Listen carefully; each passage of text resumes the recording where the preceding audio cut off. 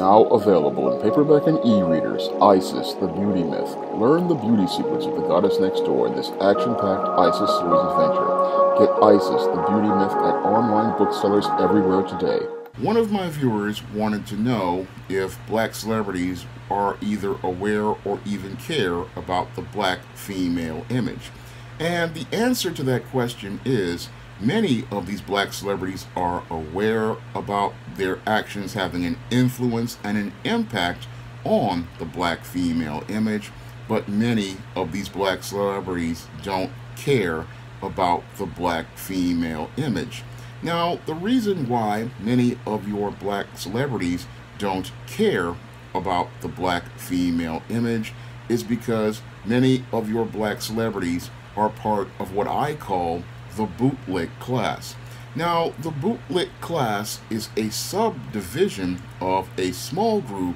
of black people who live to be getting the approval of your white supremacists in places like the media arm of white supremacy. And because these bootlicks live to gain the favor and approval of whites in places like Hollywood, they are willing to sacrifice the image of black women in order to gain favor and approval with those white people. Now, these bootlick class black people are no different than your house slaves during the period of slavery. And your house slaves, they looked to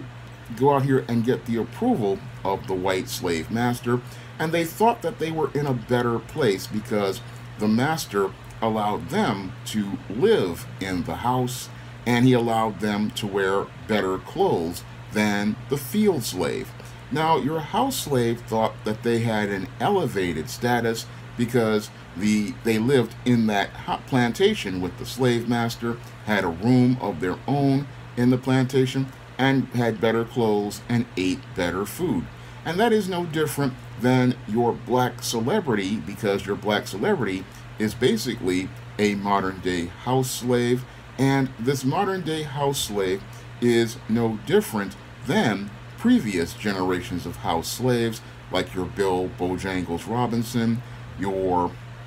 Step and Fetchit, or your Academy Award winning actress Hattie McDaniel. And this bootlick class of Hollywood house slaves, these people, they don't really care about the image of black people as a collective, and they especially don't value the image of black women as a collective. And this is something that has been going on for the last 30 years, since the days of your gangster rap. And we've seen this black female image degraded, starting with your rap groups like your NWA calling black women B's and H's, and your 2 Live Crew talking about how they wanted to sexualize black women, basically taking black women slowly down the road back to being the black Jezebel. And that road started to grow larger as we started to see other black female entertainers like Little Kim walk down the path that was carved by your NWAs and your 2 Live Crews. And as that road continued to grow and lengthen, we started to see actresses like your Halle Berry then go out here and pave that road as a pathway to success when she went out here and starred in the movie Monsters Ball. Now, your Halle Berry basically was considered to be one of the most beautiful black women in the world, and instead of trying to create a positive image of black womanhood, what she did was she betrayed the black community that supported her in order to gain more favor with whites, and this led to the complete destruction of the black female image with that degrading sex scene she participated in with Billy Bob Thornton. And your Halle Berry clearly was aware of the impact of her actions on the black female image, because when she did Introducing Dorothy Dandridge, she oftentimes talked about how concerned she was with the black image, and that was one of the reasons why she wanted to do the Dorothy Dandridge movie. However, she was willing to make that kind of compromise to gain the approval of these whites in Hollywood, and she didn't care about how Monsters Ball would impact an entire generation of young black girls and impact the behavior of an entire generation of young black girls, because it was all about her getting that Academy Award, a gold statue that would get her the approval of these whites in Hollywood and further elevate her status as a top house slave in Hollywood. And that's why she went out here and participated in Monsters Ball. Now, this whole Black Hollywood, they have not really been, again, concerned about the black female image, because we've seen actresses like Monique star in movies like Precious. We've seen many black actresses go out here and,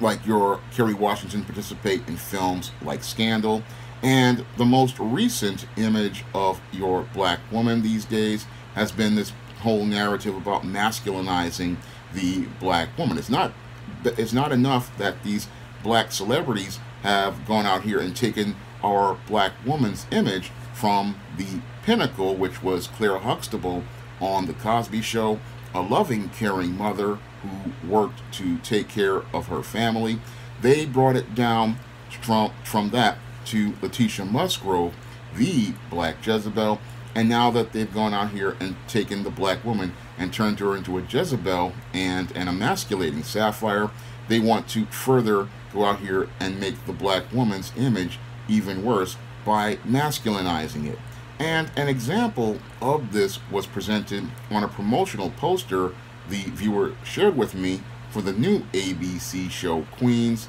and on that poster it tells a story that shows how little your black celebrities regard the black female image. Now, in this poster for Queens, we have your Brandy and your Eve and another black woman sitting with their legs open like a man, and the Hispanic actress is sitting with her legs crossed and wearing a dress. So what this image is trying to send a message about is saying that your black woman isn't soft and feminine. Your black woman is not somebody who is somebody that a guy could see as his girlfriend. No, it says that the black woman is hard and masculine and is very aggressive as related to who she is. So the message that they're sending with the image as related to Queens is that the black woman is not anybody you would consider to be a queen. No, she's somebody with a masculine image, and that's the narrative that white supremacist Hollywood wants to push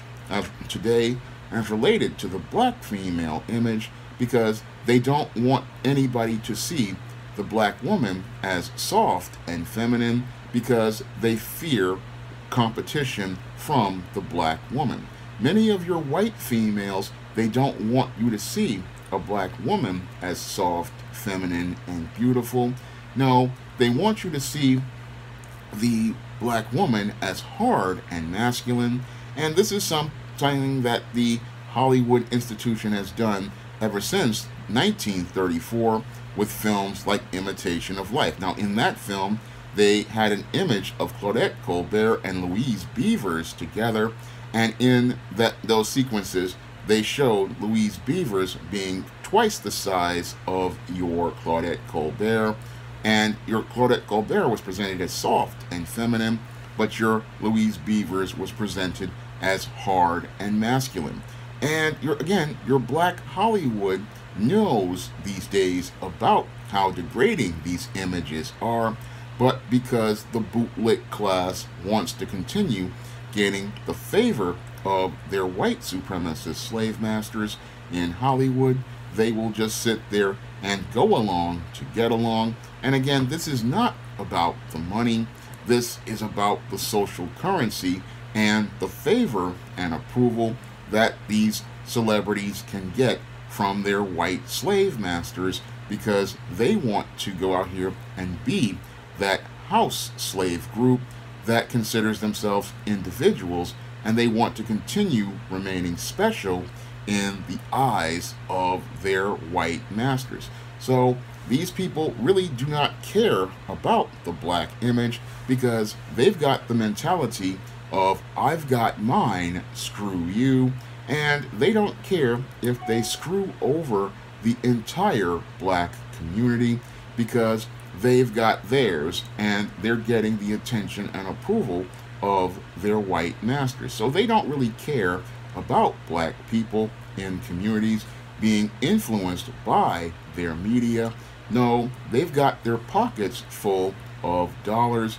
and they've got a white man patting them on the back, telling them that they're doing good work, and that's all that matters to many of these black celebrities. And then that's why most people out here have to go out here and support new black media like I present on the SJS Direct imprint, because on new black media like the SJS Direct imprint, I feature images of soft, feminine black women, and I present you stories that show how your black woman is somebody who is strong, not trying to be like a man, but strong like a woman, because a woman's strength is not trying to be the equal of a man. It is having the strength of character to be in that helpmeet role that God established for women. And your white supremacists don't want you to see the inner strength of a black woman. They don't want you to see the beauty of a black woman, because they fear that their white woman will pale in comparison to the black woman. So that's why they go out of their way to degrade the image of the black woman. And they degrade the image of the black woman by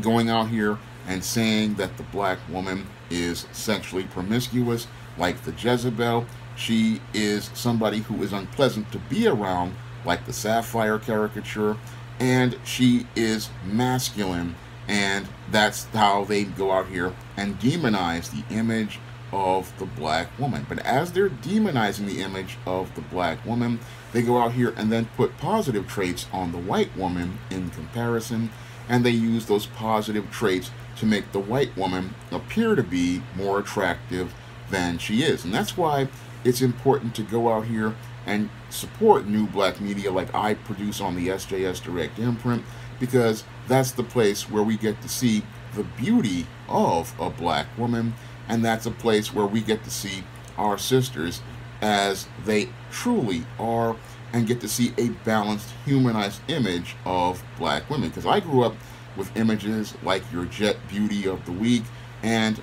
magazines like Ebony and Essence, which celebrated black beauty. And your black celebrities back then, some of them really were aware of the black female image, and they cared about the black female image. People like Felicia Rashad's, your Bill Cosby's, and many others truly cared about the black female image, and they did everything that they could to elevate the black female image. And I thank God I was blessed to grow up in that era where there were a generation of black celebrities who were aware and cared about the black female image, and went out of their way to present the best image of black women, because the only way we're going to get to see a positive image of black women is if those like myself in new black media go out here and produce the content, because that's the only way we get to see those positive images of black women shown to a new generation of young black girls that will influence them and get them to take a sense of pride in what is black and feminine, and see the beauty in being a black woman. Now, I hope this answers the question for my viewer as related to this subject, because they requested this video. And if you want to request a video You can donate to my Cash App by clicking the link in the description box or sending a PayPal donation. And if you want to pick up some of my books that feature positive images of black women, like the ISIS series, the E-Steam series, the Spinsterella trilogy, and books like The Thetas and A Recipe for Success, you can find all of those books on Amazon.com in paperback and Kindle format. You can find many others on Smashwords, the iBookstore, and Google Play. And if you want to see me make more videos like this, you can also donate to my Patreon, my PayPal, and my Cash App by clicking the links in the description box. That's all I have to say for this video. You can comment, rate, subscribe. Now available in paperback and e-readers, All About Nikki, A Fabulous First Season. The Fresh Prince of Bel-Air meets Clueless in this absolutely fabulous African-American 1990s teen sitcom. Get all 13 episodes of All About Nikki, The Fabulous First Season in paperback and e-readers today.